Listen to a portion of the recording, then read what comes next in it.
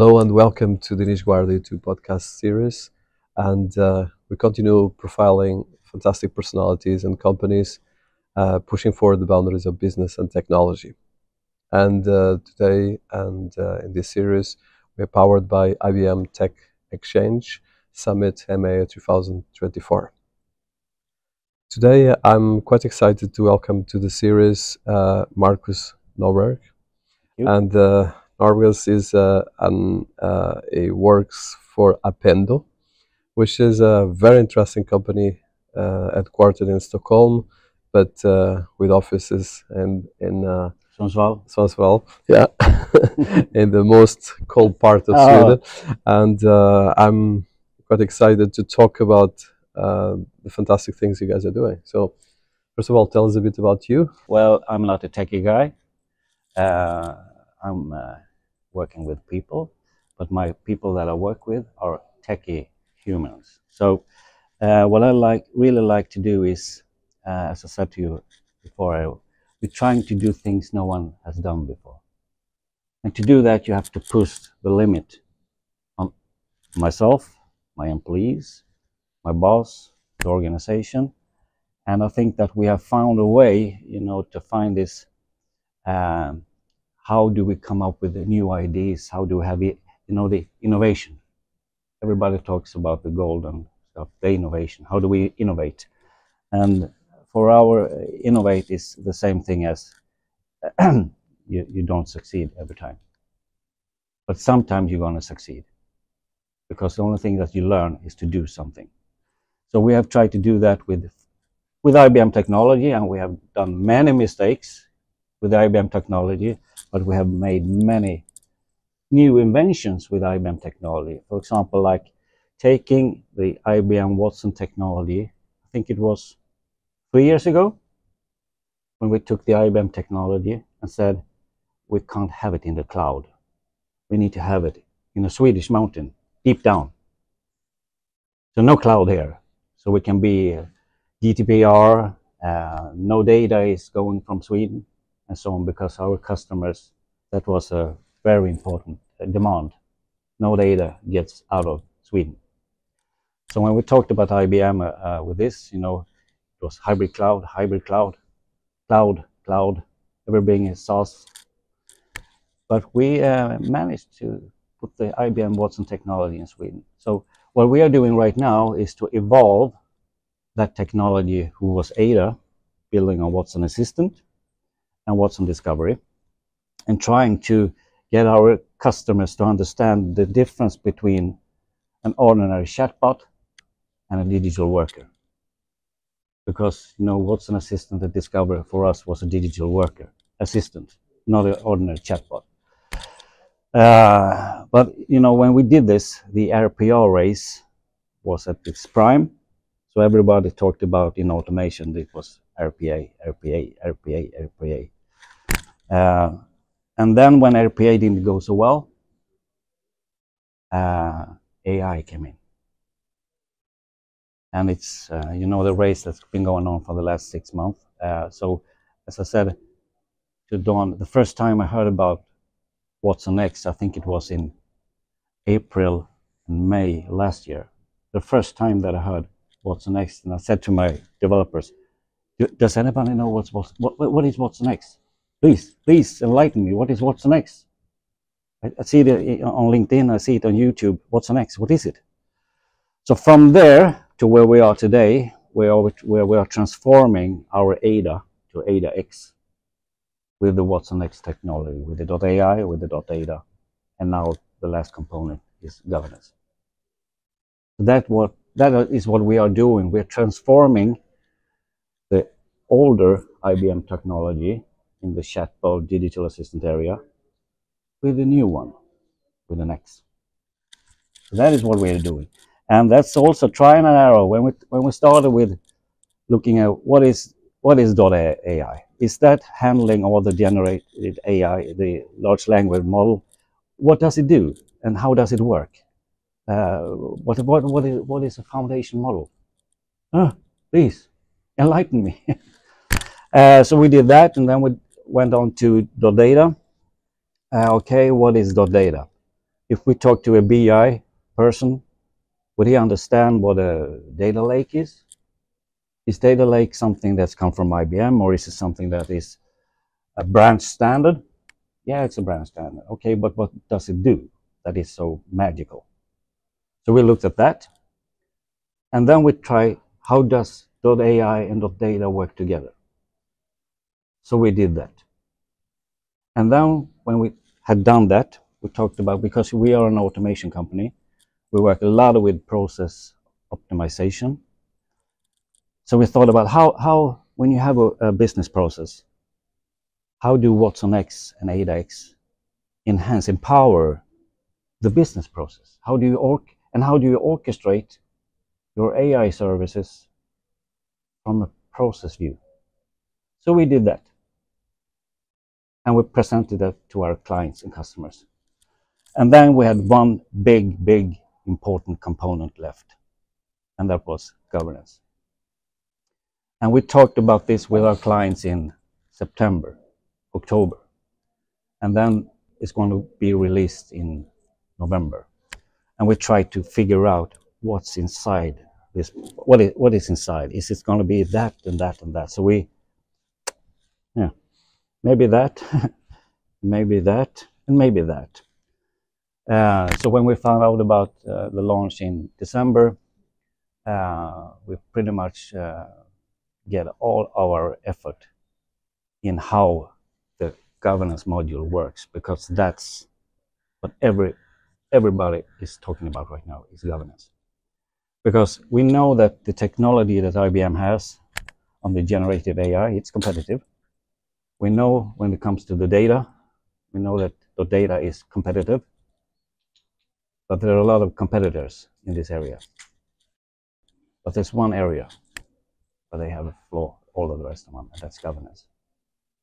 So we think that the success story of doing this is to have a very clear view of the importance of governance and trust, and then show our clients, how do you do it? How do you take a large language model into your organization and make it trusted, safe, transparent, and all of that you don't want in your organization with .governance? So we have presented this for one client, and it was a success. So now we're moving on with that one. Impressive. But you know, when you talk about the governance, it's mostly of the guys and girls that we're talking are not techie guys; they are lawyers and regulatory people. So one part interesting. So you took the cloud and you put it on the servers in Sweden. Yeah. Tell us about that, and tell us how do you present this to the end client? So when we started this journey with ADAX, we started to talk with our clients. This is a platform, AI for business, that's going to evolve. Not everything's going to be on place at the first time. It's going to evolve. And when we start, it's going to be on the cloud. But that doesn't hesitate us from doing it, because it's going to end down on-prem. So we have been very transparent with our customers that we start at the cloud and then come to on-prem. But don't hesitate to look at the functionality, because that's the most important thing. So that has been our strategy when it comes to talking about cloud and talking about on-prem. Amazing. So tell us a bit more about one case study. So you have this case study where you pick the watsonx model, yep. You put it in data, and you took it to your service. But the end game product and the case study, for instance, for a governmental institution, I know that you've been working as well with local welfare systems. Tell us a bit about the end game product or case study. The end game product, you're talking, well, because ADA is a service that we are provided to our clients.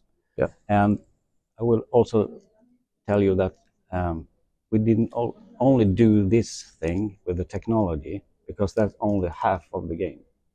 The other game is the financial side. Yeah. So what we have done is that a lot of customers have, if you take IBM and you take the word platform, some of our clients say, oh, that's a lot of money. So we had to do something about the business model to be able to crash that kind of a myth of IBM, a platform, a lot of money, not open. It's cuts product. It's closed. So we invented our own model, business model, for example, for Swedish municipality. And we have done this with other products also, with content and FileNet.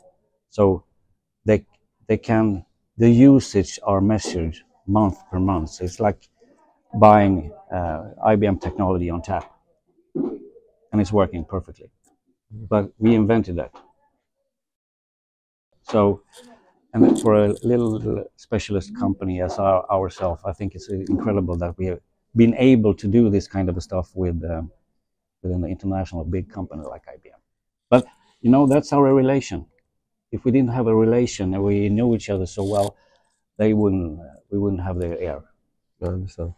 So one last question. I know that we have limited time. So in terms of, you mentioned the governance. Yeah. And you use the platform for the governance. Yeah.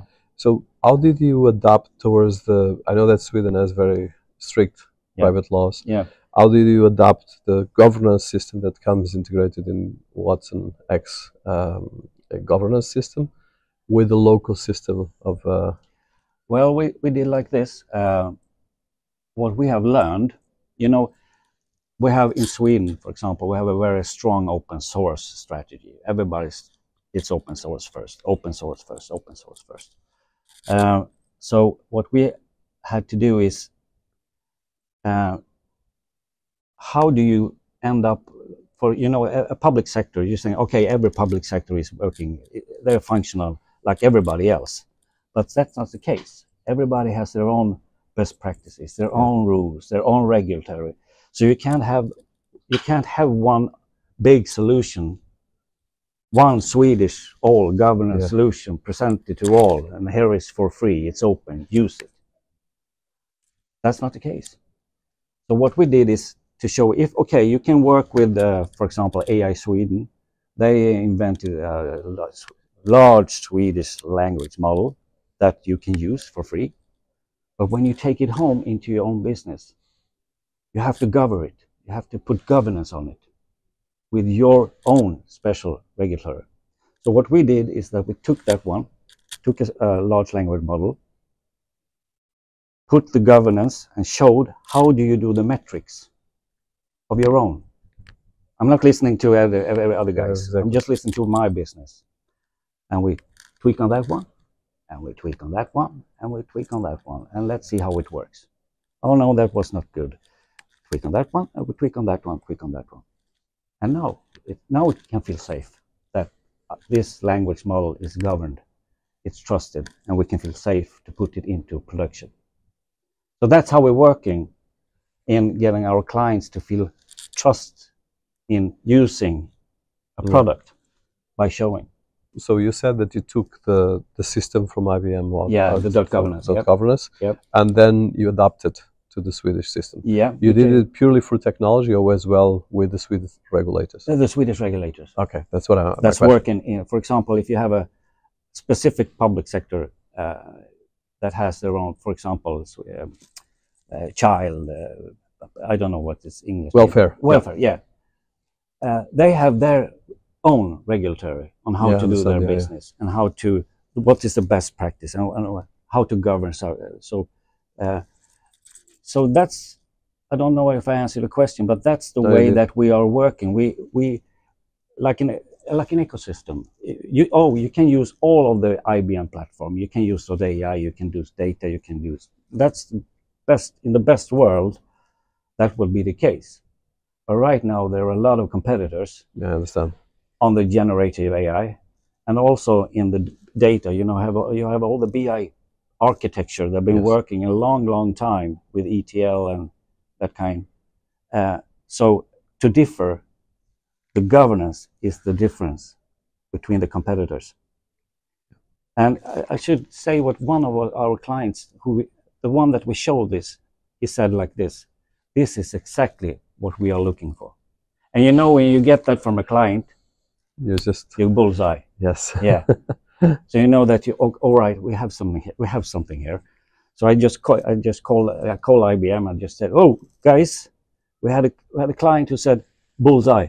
Ah, here we have something that we need to work on." So right now it's a huge amount of activity regarding this governance. So hopefully when we're here, I will meet some people that are maybe from the project management or so. That's why this kind of an event is so important.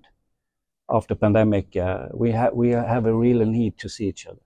It's very important. Yeah, because you know the Zoom windows and the Teams windows and Skype windows. No. Well, first of all, congratulations. I will put a bit more information about the case study and what you did, which is quite sensitive because talking about welfare of a country and with data. Well done and kudos and fantastic about the success.